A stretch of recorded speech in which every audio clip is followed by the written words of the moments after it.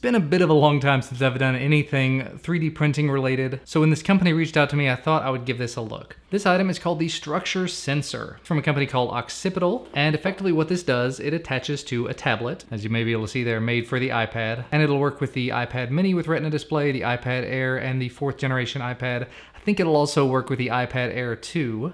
You just have to have a different attachment for each of those. And effectively what it does is it attaches to your iPad and acts as a 3D scanner. But first let's go ahead and just unbox it and take a look at it, and we'll get it hooked up to the iPad and see what it does. But here at the top you have a little bit of a getting started user manual kind of thing. Here's a cable to attach it. It's lightning connector to this connector that I'm not familiar with, but I would assume that this goes into the actual sensor. There's a power brick for it, has a little barrel connector on the end, and it mentions there it does 7.5 volts at 1.5 amps. There's a couple of little bags in here with a bunch of screws and a teeny tiny screwdriver. I'm guessing you're supposed to affix this to the actual connector you'll use. And finally, this is the actual sensor itself. There you go. This is I really actually like this color. It's kind of a neon blue. On the back it mentions Structure Sensor, and it is a Class 1 laser product. So this is going to be doing laser scanning of basically whatever you point it at in an effort to turn it into 3D models that you can print out on a 3D printer. Now, as you can probably guess, this is not going to be able to attach to anything the way it is. You have to actually have a bracket to attach it. So they sent along this bracket as well. This is the Structure Sensor bracket for an iPad Air, which I do have here. And inside of this box, which has a neat little magnetic seal on it, you have this little bracket. And if I had to guess, I would say that this actually slides in like this. You put 4 screws in the back of it to hold it in place so it doesn't fall out. Then you slide it over your tablet and kind of clip it into place like this. All right, that went together fairly painlessly. Once that's all said and done, you simply attach it to your iPad. Basically, you end up fitting it over the camera, but then you clip it into place, and you've got a nice, solid, stable 3D scanner. You do have access to your power button here. It's got a little button attachment, and the volume rockers and the mute switch are still all accessible. And if you want to go ahead, you can connect the lightning cable to their connector. We'll push this in right here. There's just a little bit of an insert, a divot there. Push it right in. It's just long enough, almost exactly long enough to fit here on the iPad Air. And it's all connected up. Taking a quick look at the Getting Started guide over on the Occipital Structure website, it mentions that once you've done this, you shouldn't actually have to plug the power connector into it. I'm gonna keep reading just to see if there's anything else to it, but at this point I should be able to just install the app from the App Store and get started. And actually I just happened to notice when I plug this in, it says the app is not installed. Do you want to install it?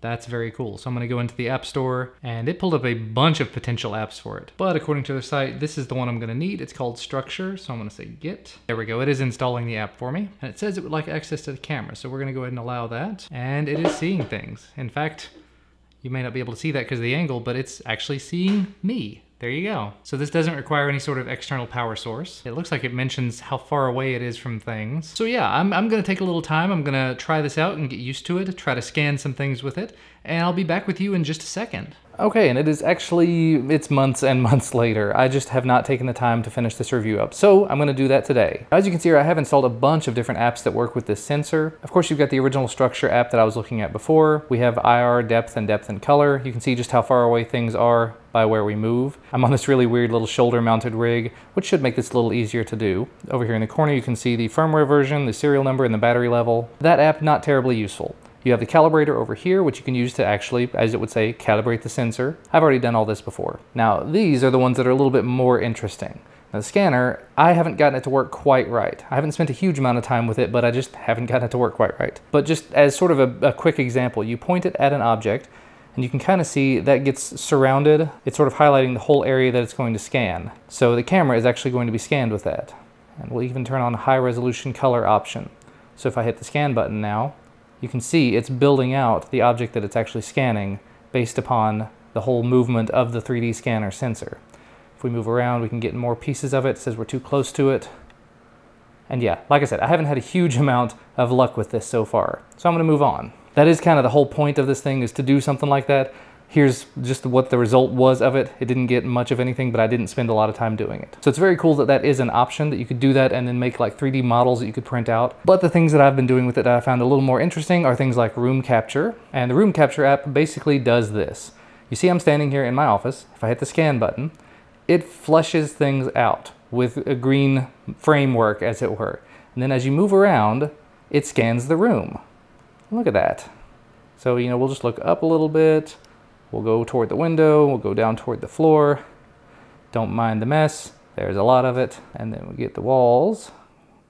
And you know, I'm taking this very, very quickly. You could actually spend a lot of time and really build out your space using this. Not exactly sure what this is going to be 100% useful for, but we'll hit done.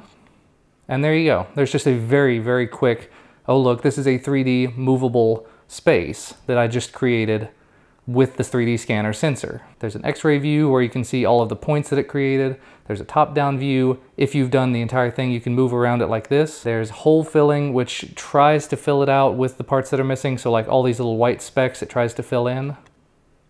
And it kind of actually did a pretty decent job there. It left a big section here because that's so far away it couldn't really capture it. But there's other parts that it filled in quite nicely. So that's a really cool option. I just, again, not really sure what it's going to be hugely useful for, because most of this kind of thing, other than getting you the depth information, most of this can be done with a panorama on Android, probably on iOS as well. But either way, it's a cool feature. There's a fetch option, which is an augmented reality game.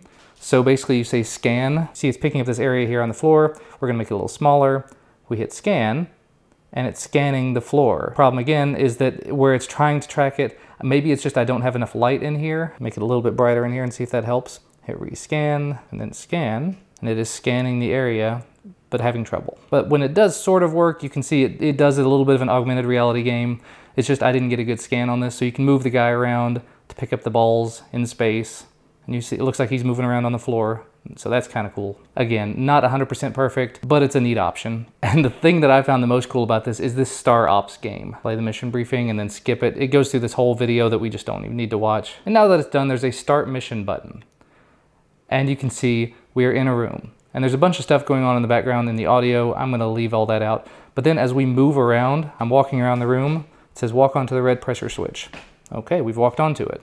Now it says pick up a block. It gives me a grab button. So as I get close enough to it and get my little reticle over it, I can hit grab, pick it up, move it over to something else, and actually walk over to it and release it. And you see it opens the door over there. Now I can walk over to where that door is, or I can hit the warp button to take me there. And then warp again. And then warp again.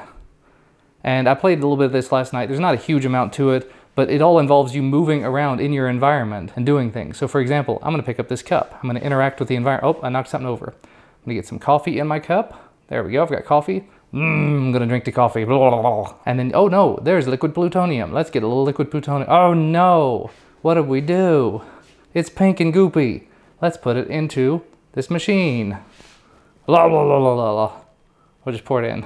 And that did something. And you see it's all steaming and all doing something now. So you can actually pick up the gun and shoot things. And this is just based upon augmented reality and interacting with the world using that. That's so cool. There's more stuff you can do to it. I just haven't made it terribly far yet. But that is honestly one of the most fun parts of using this so far. And that's probably about as deep as I want to go with this. I haven't spent a huge amount of time testing it to see how the battery life is, to see how well it works. Just going to be real honest with you, it has not really been a need for me. It's a really neat option, but it's kind of an expensive one. If I remember correctly, the last time I looked at it, it was $300, and it primarily worked with iOS devices because you had to have this bracket. Since that time, I've checked again, and it looks like they've made it available on Android as well, but you do have to buy a separate breakout cable for it that'll go to micro USB, and you have to figure out a way to mount it yourself. So it's not going to be the best option for Android guys. For iOS, if you pick up the one that has the specific bracket that you want for your device, it's going to get the job done. It's really just going to depend on your needs there. For me, this is not necessarily a need, and I am going to have to send it back to the company.